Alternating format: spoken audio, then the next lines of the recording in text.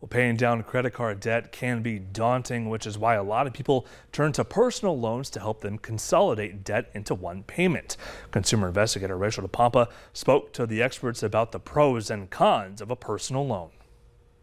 If you're in over your head in credit card debt, many experts suggest a personal loan to help you pay it all off.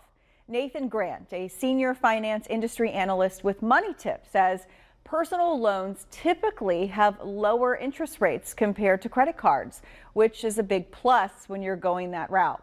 It could also help you pay less interest and save more money over time.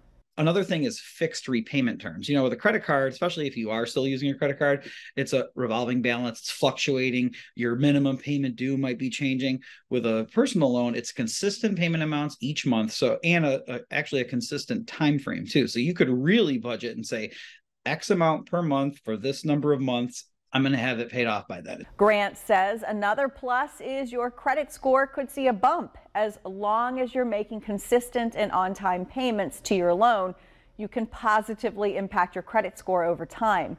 Grant says there are some cons here too when it comes to a personal loan. When you do something like transferring a balance to a personal loan, you don't want to acquire new debt on top of that. It's very tempting, and sometimes things pop up where you feel like, oh, I need to use my credit cards. But if it's not something you can pay off right away when you're using your credit card, you don't want to use your credit card on top of the balance that you still have to pay off.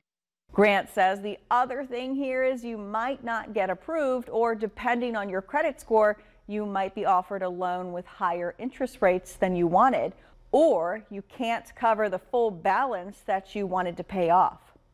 And he says you want to be aware of the fees that come with a personal loan. He says do your research before signing up.